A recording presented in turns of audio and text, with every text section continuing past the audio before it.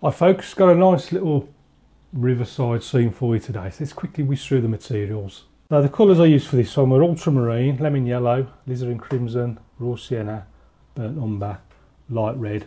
Brushes got a large on Ransonake, small on Ransonake, 1/4 inch flat, got a small sword liner and a number 3 rigger, and the paper is £130 Fabriano cold pressed. Right, let's kick this one off with not a huge amount of water, just enough to give it a very light coating all the way over. And I'm going to start off with some light background colours, just whizzing through this little section here, just a bit of light colours here and there, and I'm going to reflect all of those in the water below. The water's about 3/4 of the way up the page to the horizon line. So just a very, very loose bit of paint, and then going into a bit of ultramarine and just suggesting a little bit of blue.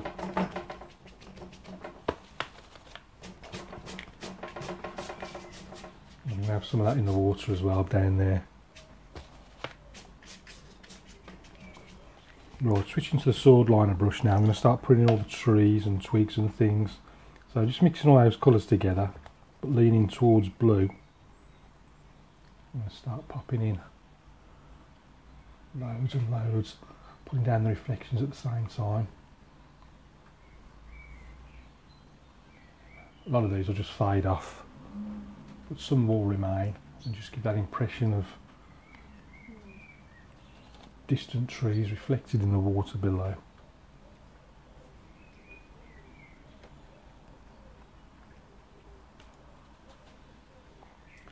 So they're like the vertical ones, and they have a few going on at a slant, some going to the left, some going to the right, and then some branches going horizontally as well, all the lateral ones. But this is all in the background. And then what I'll do next is pop that brush out of the way, and I'll go into a bit of yellow, a bit of raw sienna. I'm just going to mark out where the land is now, so I'm just holding the end of the brush as well, it's just a very, very loose way of just marking out where the land is. So there's somewhere, there's a put there, and that's down there, something like that.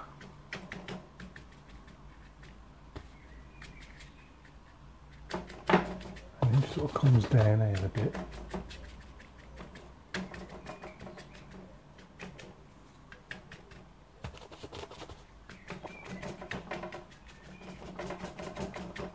And it's sort of back over there. It just comes down. Bit like that. Let's just give me an idea of where the banks are. So at this point I'm just going to pull this tight. The paper stretched a little bit from watering it right at the very beginning before we started the watercolour. And I'm going to go back to the sword liner brush. Incidentally, I'm constantly referring to the reference photo. If you watch it on Patreon, patreon.com/Stephen Crone, you'll see the reference photograph underneath this painting, so you'll be able to see exactly what I'm looking at, compare and contrast, and try and think, you know, how would you interpret the photograph yourself? Would you do it the same way I've done it, or would you do it a different way? It's always interesting to see people's different interpretations. And then the other advantage, and if you are watching on Patreon, remember, keep posting your own paintings on the community page so we can all see what you're up to, and also I can see how you've interpreted this photograph yourself. Always interesting to see people's different interpretations. You can use the same reference photograph with 100 people and just get 100 completely different paintings. It's amazing. So patreon.com/Stephen Crone to see what I'm doing here, plus see everybody else's paintings as well. I hope you can join me over there. Would be very much appreciated. So that's a few more trees and things popped in. Now this time I'm going to do this a little bit stronger. So we've got a bit of green stuff down there, pull down the reflection.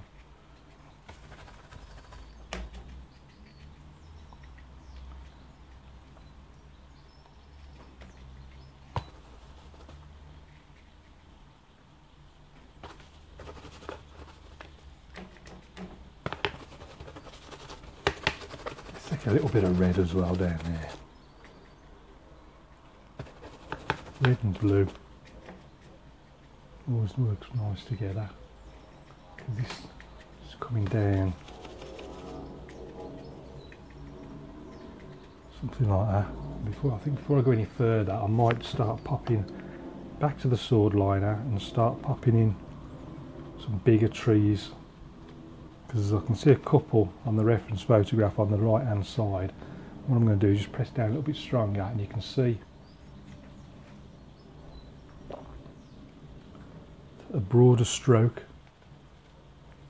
Same again. Pop down the reflection. Brown and blue, because I want to go a bit darker. Again.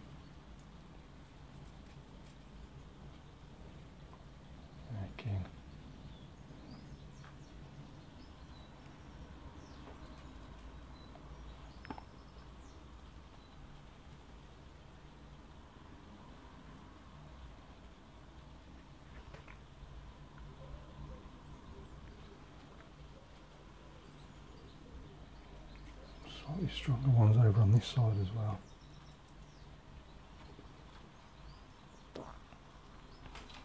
I think I can see just something over there.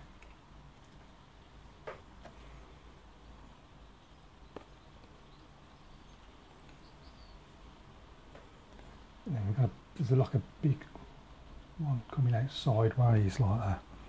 And also some coming down there and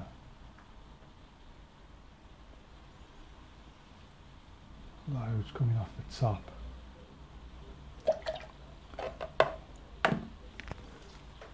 I'll probably only use a couple of brushes with this. Sorry, 3 brushes I think. There is a little flat that I use for the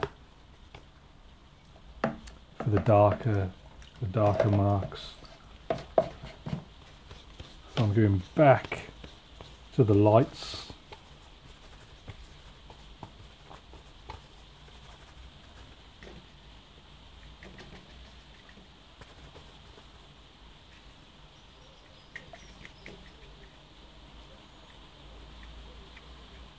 So what we've got on this side is, look, there's a big massive tree trunk.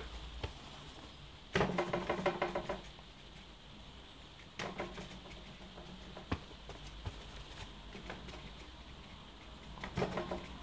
bring that down there, something like that.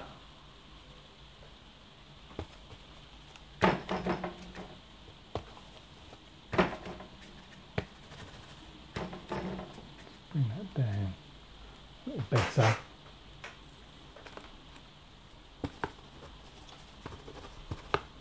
For this one, because I'm going to pop a big trunk in now, so I'm going to use the height brush for this. So I'm just going brown and blue.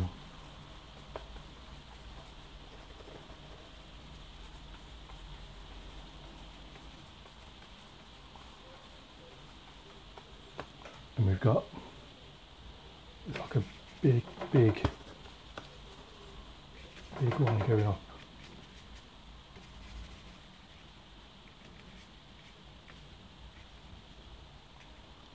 Something like that. Pop some sort of reflection below. There's also, let's pop a big one on the left as well.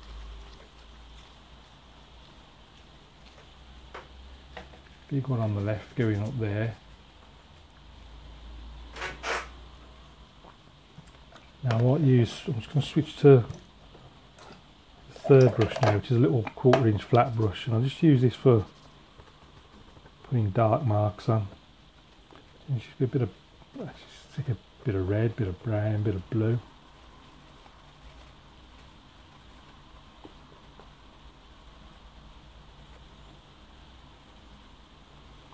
Now I can see, I'm going to hold it like this as well, try and get some sort of random marks. So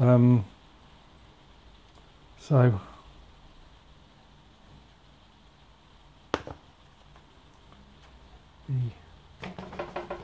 just soften that off, didn't mean to do that.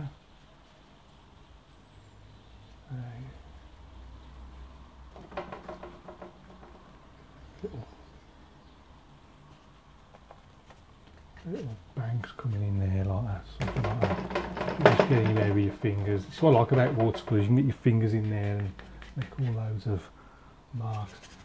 That would be a reflection, that would. Let's make that a little bit stronger. Just define. I have lost slightly. That should have been a little bit higher, but I ain't going to worry too much. I'm going to worry.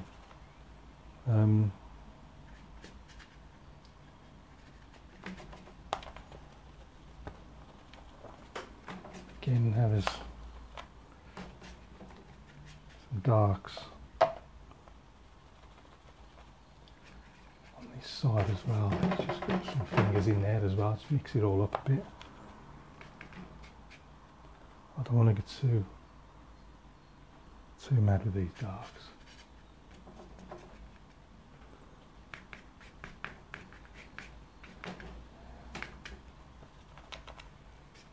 Again, going to have some sort of reflection of those darks underneath. Let's just strengthen those.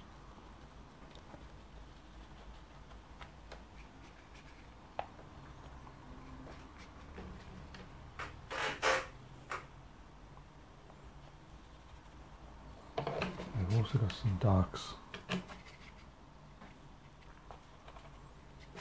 under there.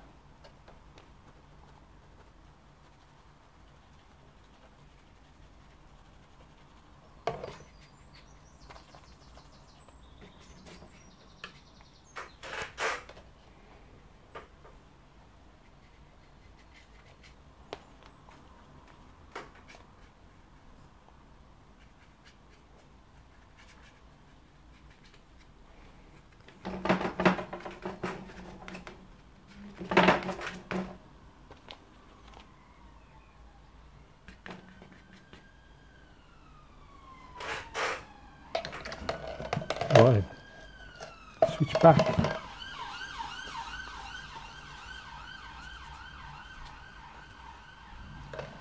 Let's try the little height brush. Let's try the little height brush for a change.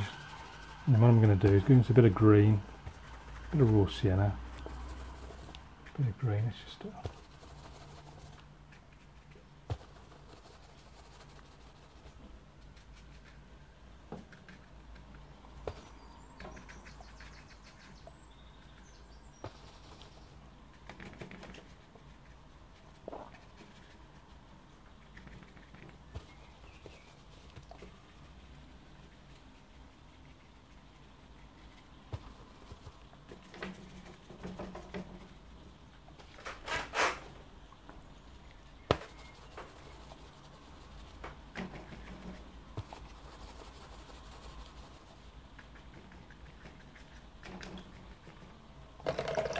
clean that. It's got a little bit dirty, so I'm just cleaning it right on the towel.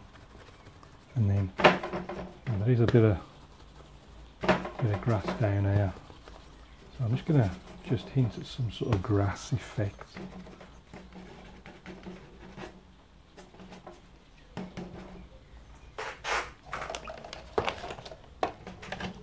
Make sure that's flat.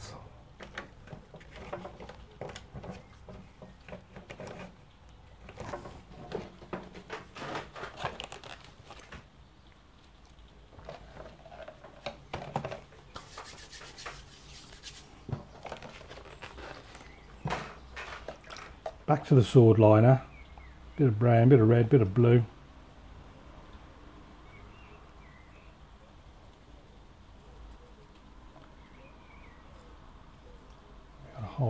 things growing up here now. And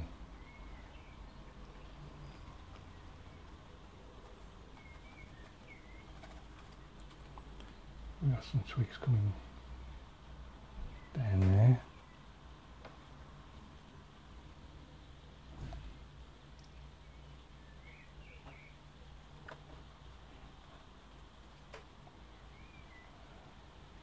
Things growing around there.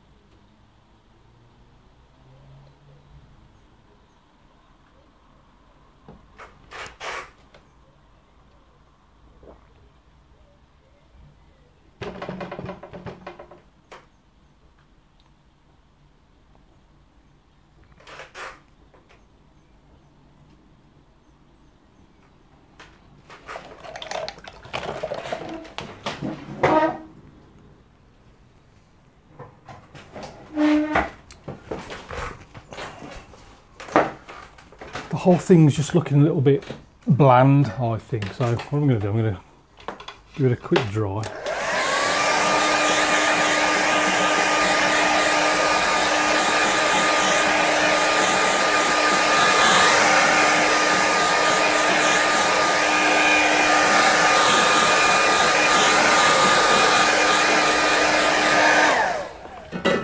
And let's try and liven it up a little bit. So I'm just going to give it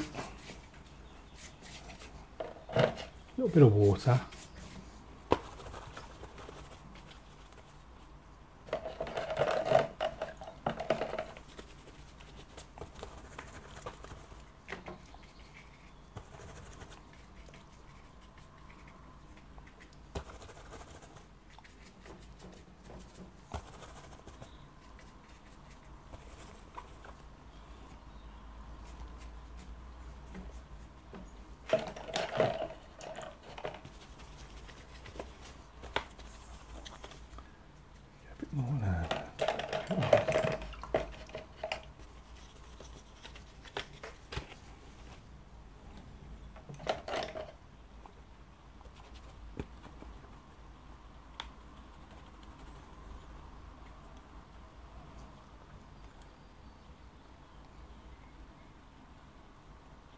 You can see the water's just going to loosen everything up, loosen it right up, and then I'm going to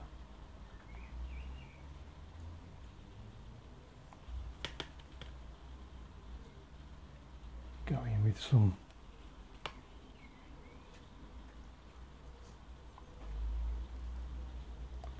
little big strokes, little strokes. Let's just strengthen that a little bit. Strengthen those reflections. I'm tempted to just do away with that bottom left bit of grass that was there. It's not really doing a fat lot. Just getting in the way, I thought. Instead I'm going to have that as reflections.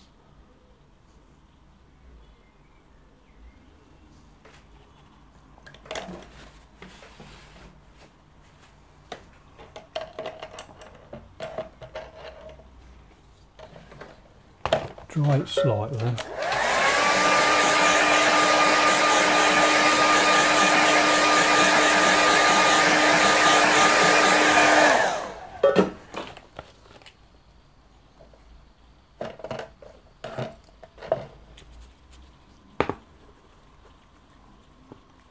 Now I want to strengthen some of these tree trunks.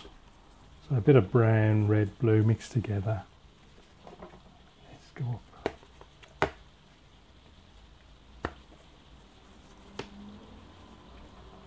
Make these a bit stronger, get that reflection in.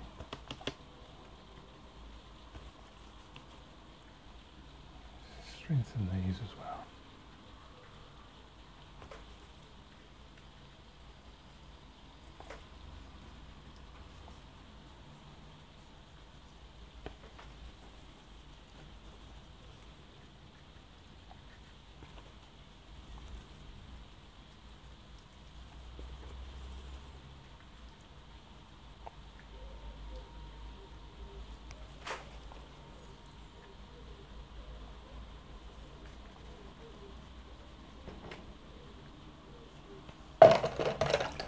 Go back to that little flat brush.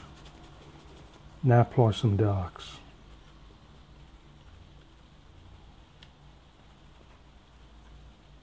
So I was doing them with a height brush then, but I fear I'll overdo them.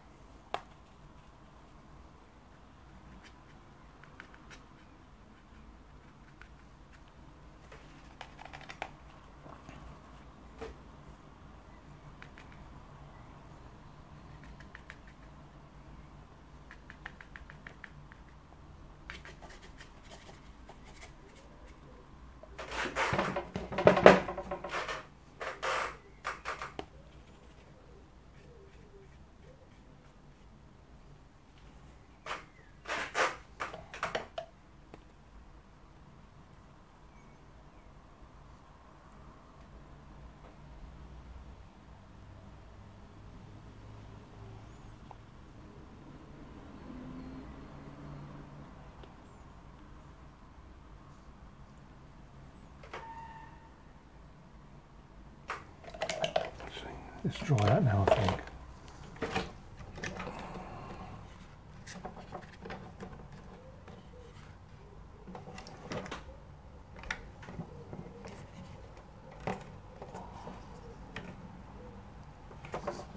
So a quick dry.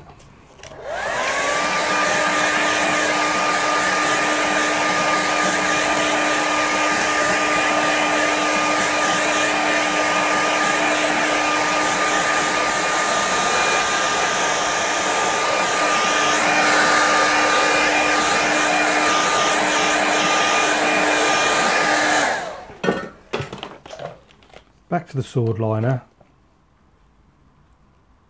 Bit of red, brown and blue.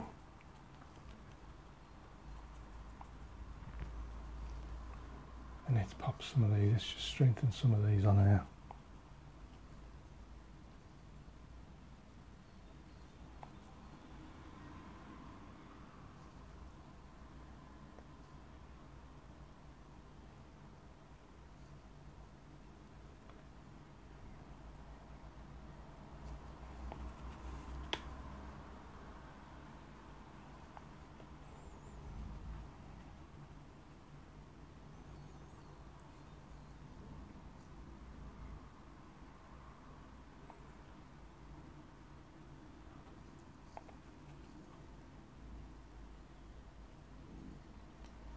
Popping the reflections at the same time.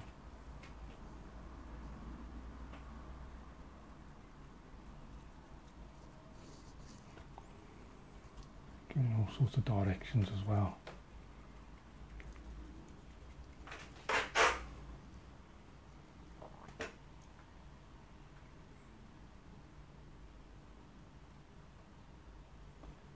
Flick a few up there. And obviously they need to be, the further and further away you go, the sort of lighter the, just lighter touch.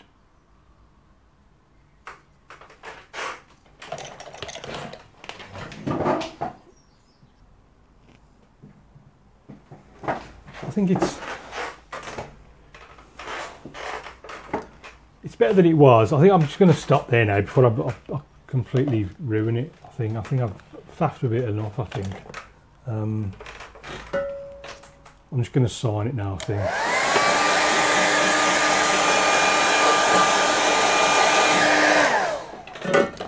So I'm just going to grab the the rigger brush. Just sign this thing.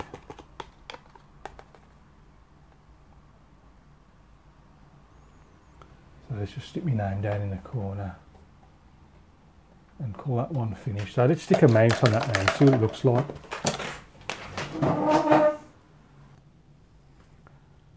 So here's the finished painting. So if we go and have a closer look at it. So right at the back there you can see a little bit of pale blue, sort of representing the sky, which is reflected most of the central part of the painting in the water. And then raw sienna and lemon yellow in the background, again pull down the reflections at the same time. So the banks, we've started coming along the banks, popped in the darks there, popped in the reflections as well. It was tempting to scrape in a few rocks and stones, but I didn't do it in this one, although the temptation was always there.